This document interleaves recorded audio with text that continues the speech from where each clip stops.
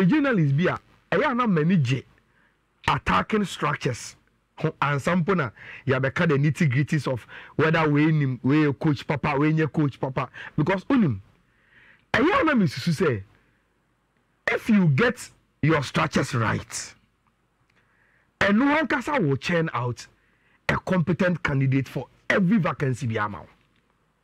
Which I am not a fluke say multimedia one of the best media houses. So the simple reason why and say for over the years, multimedia keep producing results because the superstructure of multimedia is intact.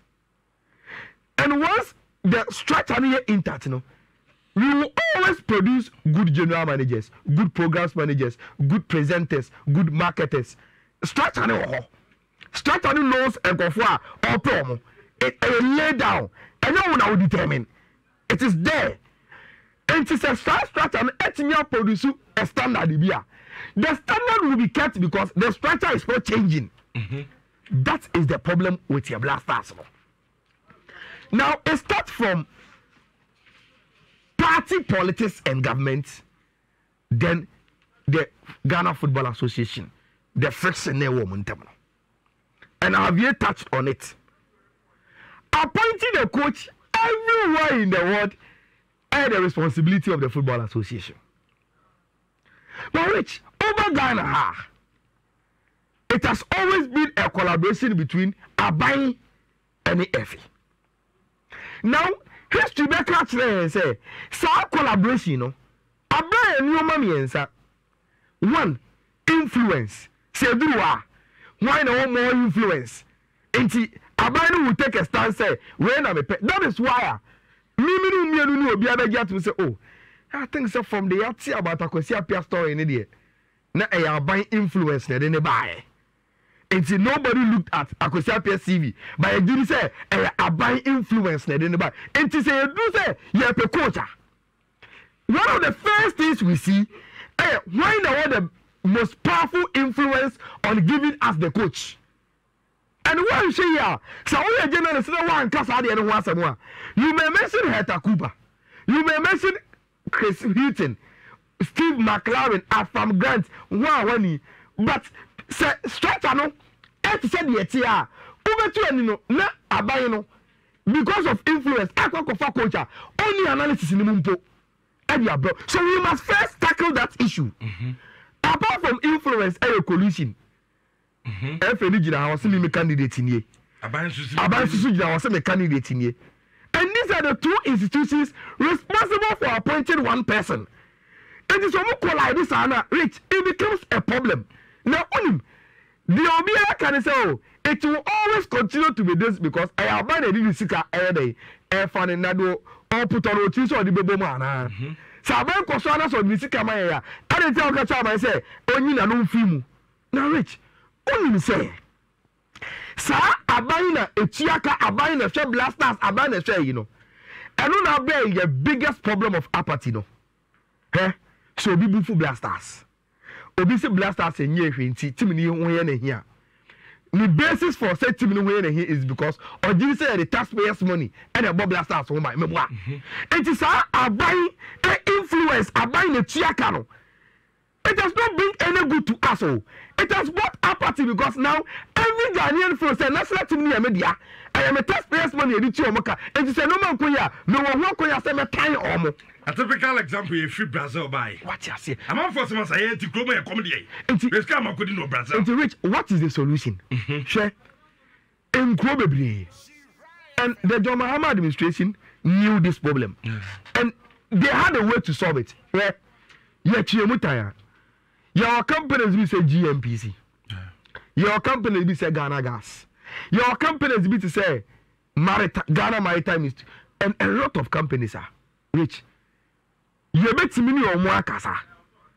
And not direct from buying any your taxpayers' money.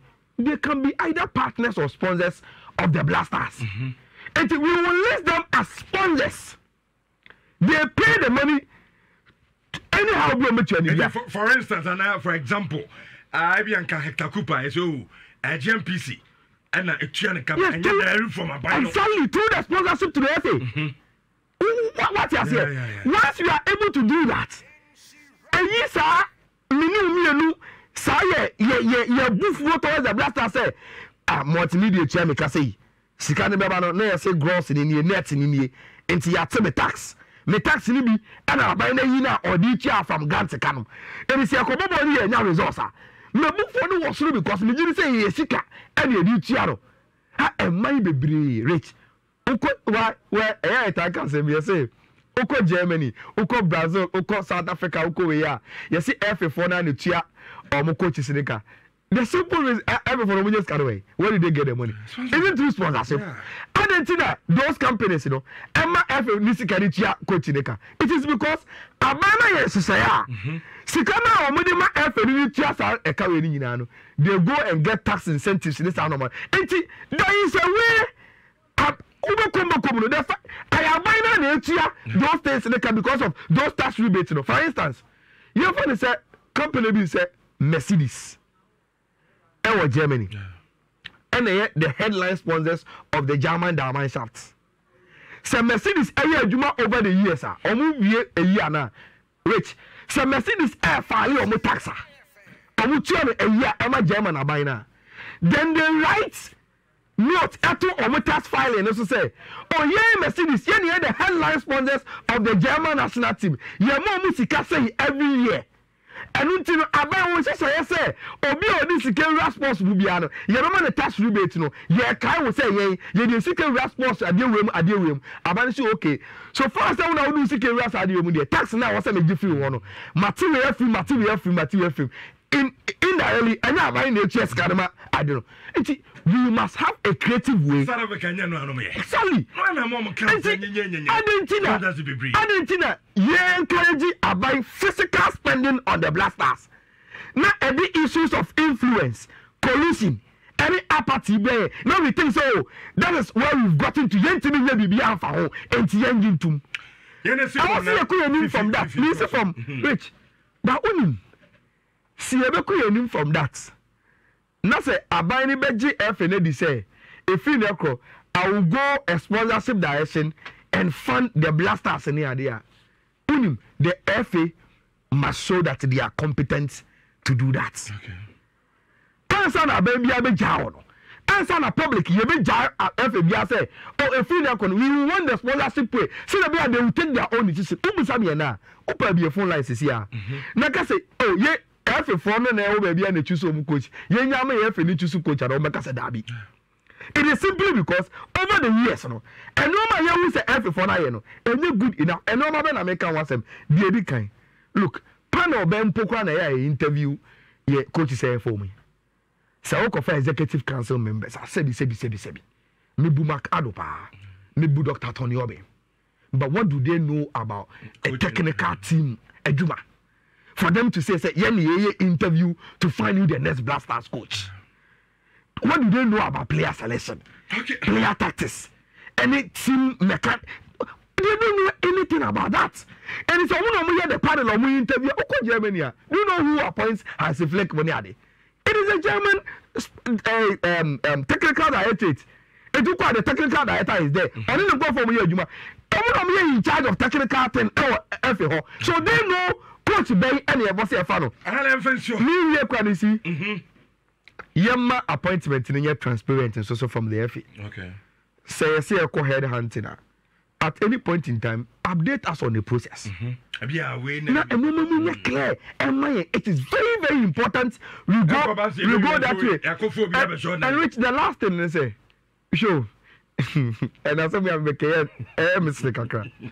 You see, the reason why Sebi, we will have almost everyone applying for the job and they say, you need criteria be your blasters. And your blasters now who is here, open my free necro. Because your blasters is the elite football product in Inti. So only UEFA Pro license and as an equivalent. Only qualified to apply to the blasters. Never say because you apply. You're talking about the was a number for said, look, as much as I come on for Quasia Piazzo Dienabra. Now, Quasidian on the first spell, When the winning percentage now 53.1. Yeah, for someone the